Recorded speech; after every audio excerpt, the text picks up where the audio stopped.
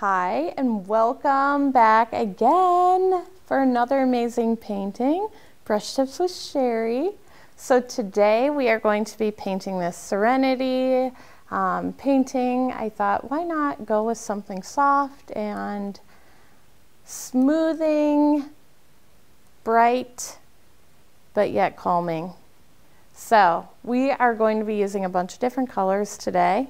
Our color palette is kind of unique because we've got a lot of brighter colors, which would be the purples and the reds. We have a little phthalo green, phthalo blue there, no green, yellow, black, and white. I did put purple and pink next to each other because we might be mixing those up a little bit. But we're also going to use a lot of the red, where we are going to be mixing colors to make the purples and the pinks. So we're going to use a couple different brushes in this painting.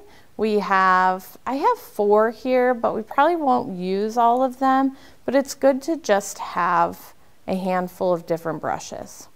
So I have the Big Daddy brush right here. That's our favorite, right? Because he gets to do all the work. And we have the little round brush. It's more of like a medium round brush. We have a little square one, and then we have a little tiny baby one. That's our little Nico brush. That's what he likes to call it. So we are going to start off by getting our tools wet. We like to put them in water, let them sit. It's just proper brush care. You don't want to break up your bristles or anything.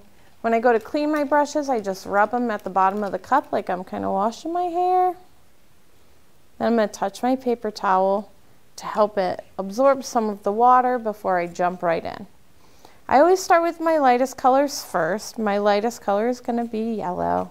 So, grab some white, grab some yellow, and a lot of times too, which I wasn't even thinking that I like to do, is I like to make a horizon line. So you can pick where you want it to go and just make a line. Usually I do it with water, but it's okay to do it with the yellow. Then you're just going to start adding it onto your canvas here. You hear that brush? That sounds good. I'm going to add a little bit more white just because I want it more pastel looking and softer. When I get to my side, I'm going to hit that side and just soften it up. Our next color, we can go into the blues and the reds. Let that dry a little bit. If you want, you can hit it with a blow dryer in between, or you can just let it sit there and dry. Maybe go grab a cup of coffee, let the dog out, whatever. You don't want to go over the blue too much with the yellow because it's going to make green. So we'll start up here in the corner and work our way down.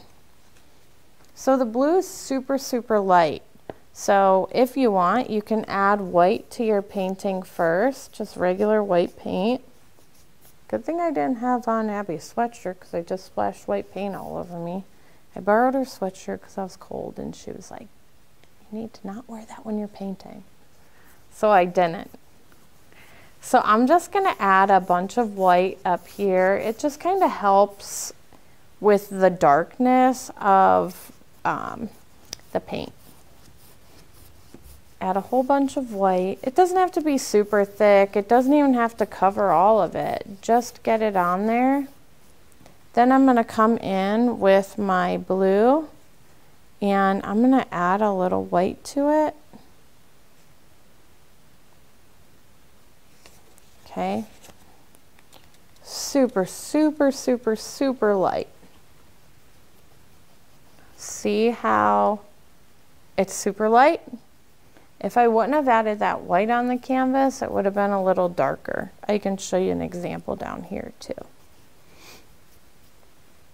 So I just added that there. I am going to add a little bit over here, which I'm a little darker because I didn't add a bunch of white over there. So I'm just going to come in with the white here and just throw some on. I'm going right up against this line. It's dry enough, mine is, because I don't really put a lot of paint on. But if yours isn't dry, make sure you get it a little bit dry. There is a little blue over here, not a lot. Kind of spread that around. Soften it all up. Get this nice and soft. And then I'm going to rinse my brush. I probably just got paint on my face because I feel like I just did, but it's okay. It's okay. Nobody will tell me. I'll walk around all day with it on there. I don't want this brush. I don't want that brush. Which brush? I want this brush. I'm going to take the medium brush and I'm just going to soften up some of this yellow here. I'm just using a brush just to soften it. Do you see how it's kind of blending together? I only used water to do that. Like a pencil eraser or something there. Just using a little water to soften it up. Okay, I'm going to go back to my big brush. And we're going to do pink. Pink, pink, pink. I have pink here. I have some neon pink, okay?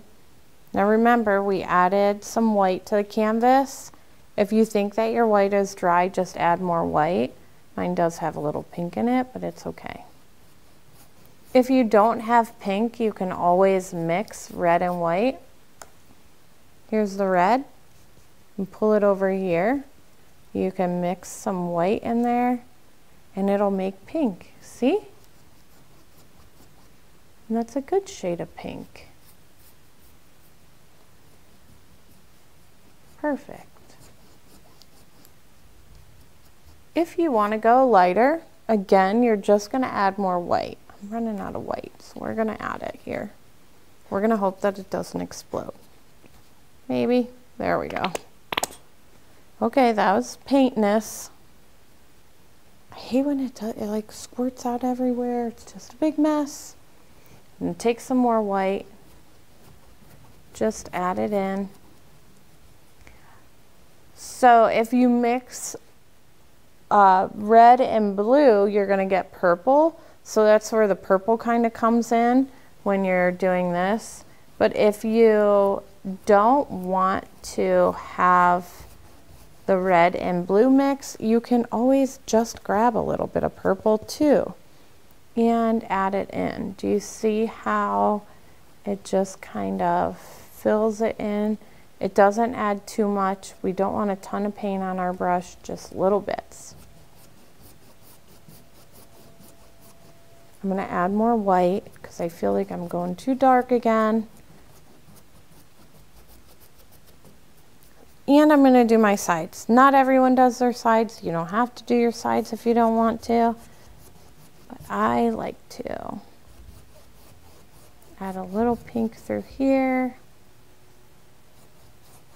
I'm just going to hit this over here with a little purple. See how lightly, I mean, I'm barely putting anything on my brush. Just hitting these sides. Whoop, we almost lost it. Wouldn't be the first time. I am going to add a little purple here, but then I'm going to come back in with my light blue.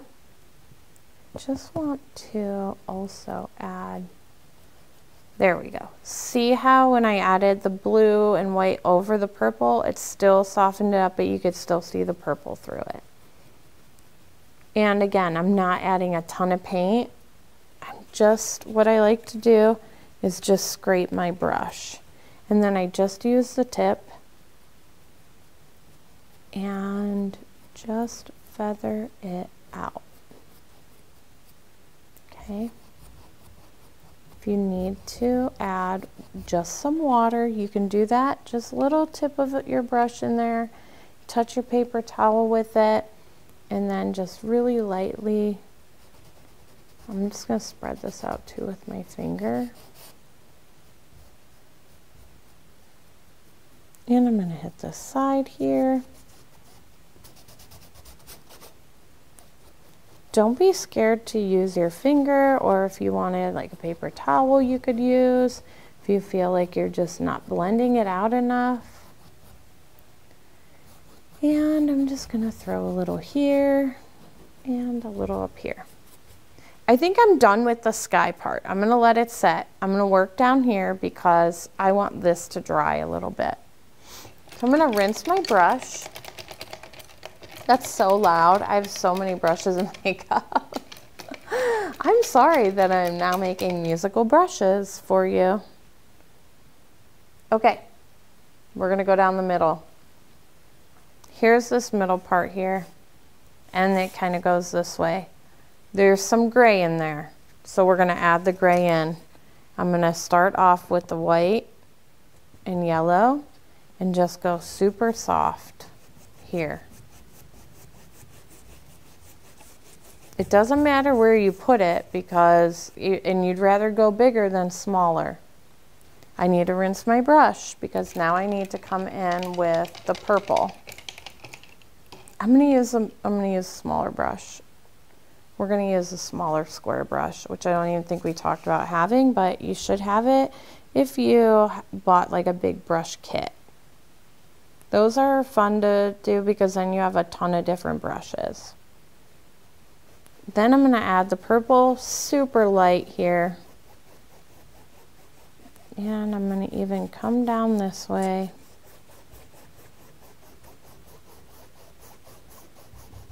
See how it's kind of looking dirty? That's okay. We want it to look a little dirty. We want to add some pink down here. And you know, we need to go a little bit more yellow over here because if you look at this angle, it's almost like an S. So you can start here and think of it like an S. So if you wanted to, you could kind of make a little soft S there and then just fill it in.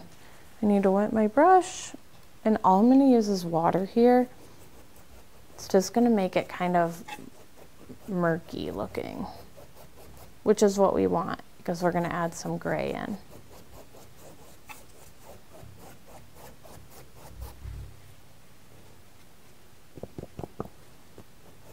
And a little bit more yellow. I'm going to clean my brush and I'm going to start out with the grays. So, black and white make gray. I just pull it over to the side and then start to build up my gray that way. So we have some gray here. We have another like mountain here. We have the water bed.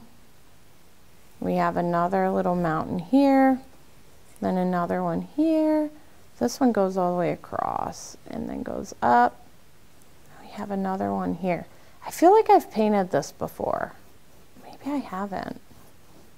I mean, I didn't paint that one, but I feel like I painted this one before.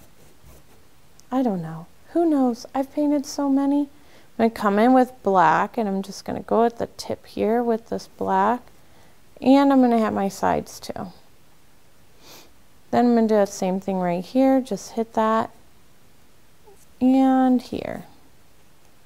I'm going to switch my brush because I don't, this one's too big for the angles that I'm trying to get. And we have to fill all of this in. I need more white. More white here and more white here.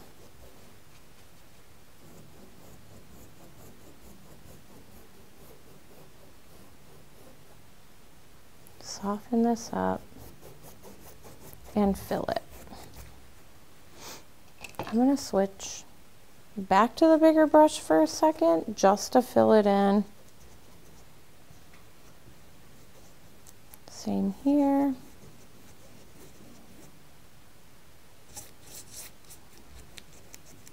And don't forget about your sides and your other side and your bottom. So you'll get the bottom too. Okay, now that I have all of this on, now I'm going to start to separate it And I also have to add the clouds. Where's that mama brush? Here we go. I'm going to take straight black. Okay. I'm going to come along here and make the definition of my land. Okay. Then this goes down a little bit with the straight black here. So go super soft. You can do this any angle you want. Then we're going to make another little land here. See how this kind of separates the two lands?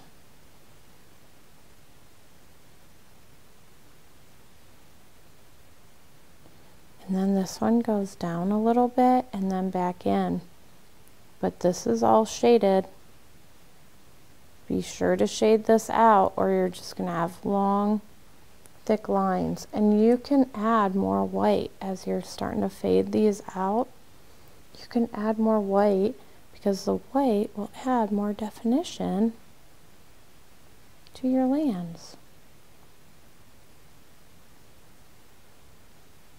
So add more white here. I might have gone a little bit too white, but that's okay. We'll just blend it out. And then go up like this. Okay. Next land goes this way.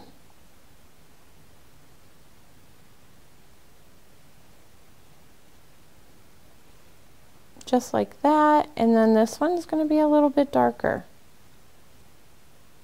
And it's also going to go across. So be sure to add it across. I feel like all of a sudden I'm like hyper focused on this land. This is the tricky part, is like changing your angles and the heaviness of how hard you push the brush. And okay, so you're going to do that same thing here. Just come in and add that land. Add some more land up here. And then add more land here.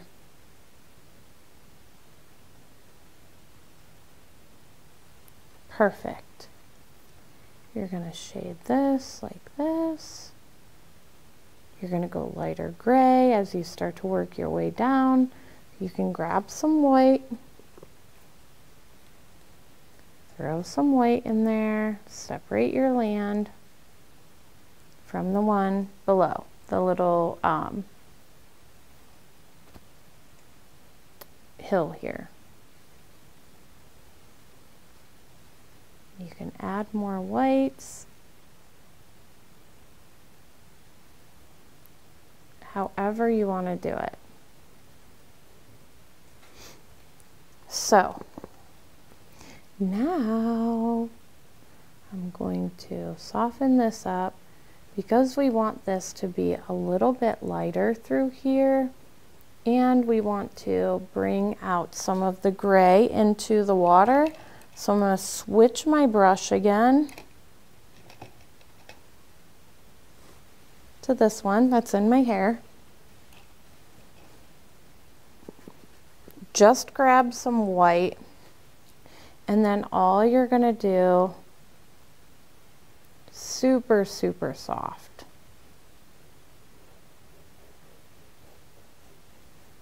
Just start kind of feathering it out.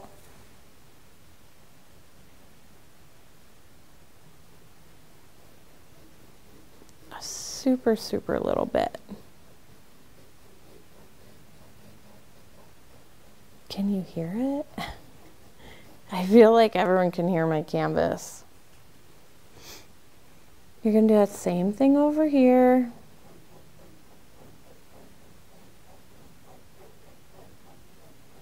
Just soften it up.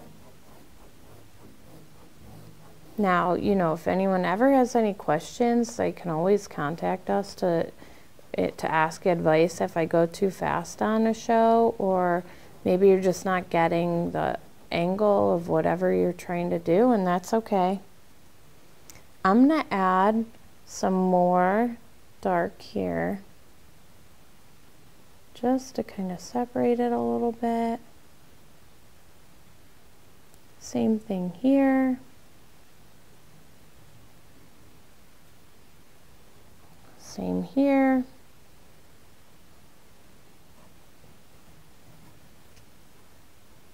Go dark here. And let's go dark here.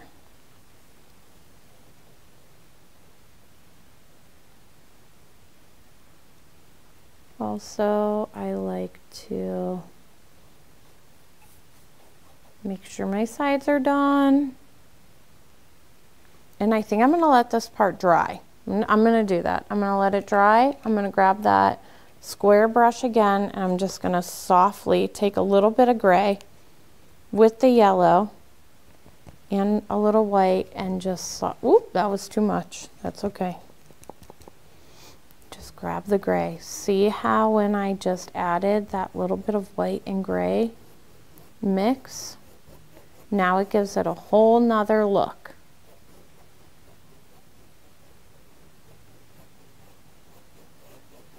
We're mixing a little with the black, but that's okay. It's just because it didn't dry. If you let yours dry in between, it'll make a different path. We're just going to add some more yellow or some more white in. Give it this angle.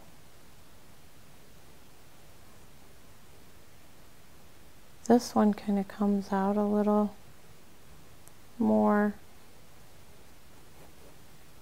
And I'm going to let this dry. I'm going to come up here and do the clouds. Then we're going to put the I don't want to say the feathers. They're not feathers. They're water. Or the plants. Oh my goodness. Okay. I like to roll my brush when I do clouds. So this is going to kind of... It's going to be tricky for you at home, but I just suggest that you just keep practicing. What I do is I roll. So what I start out and then I just kind of roll. It's just messy. Wherever your brush goes, let it go. If you feel that it's too much, you can spread it out with your finger. Soften it up a little bit. Come in with just some straight white too at the tips.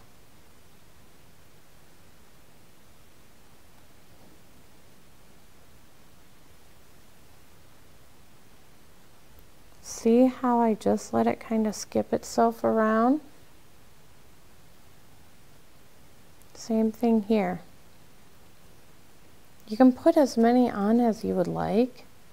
Oh my gosh, I just put yellow with mine. Whoops. That's okay.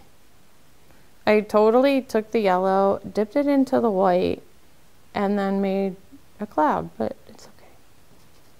I'm going to soften it up with my finger. Same thing up here. Just add some of that yellow, make it look like the sky is reflecting some of the yellow. See how I'm just rolling it? Then touching it, smear it out, then take just the tip of your brush and just add some definition onto that cloud. Watch videos on how to make clouds if you're unsure. If you're more comfortable just kind of outlining first, you can outline like that. Or if you're not comfortable outlining first and you just want to roll with it, roll with it. Super easy. You can add some streaks in there, make it look more cloudy. Make sure you fill your clouds in. You don't want them to be random floating, you know, little levers there, levels of clouds. Next, we're going to take black This is our final step. And just start adding some foliage. Again, you can just kind of roll your brush and dab. If you want to make some little twigs, little grass, you could do that. Make some grass here. Dab it around to make a little flower.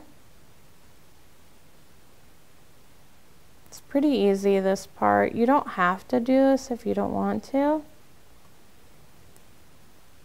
You would also work now too, like on the shapes of this again. If you feel that it's too much darkness, too much lightness, whatever. All you do is just keep filling all of this in. You can always pause, take a look at it, see how you like it, switch things around a little bit. You could change the shape a little bit of your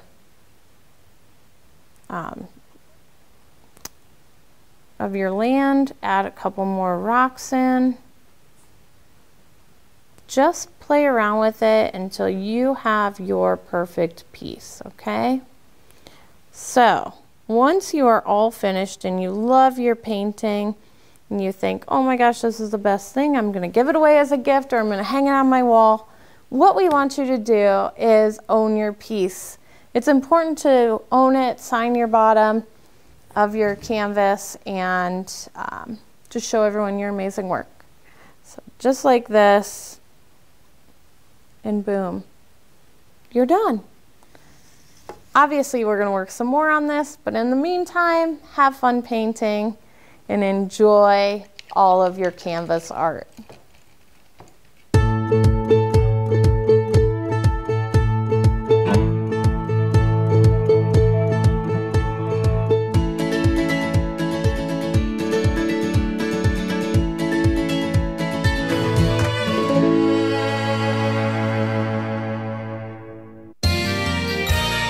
You are watching WCTV, Wadsworth Community Television.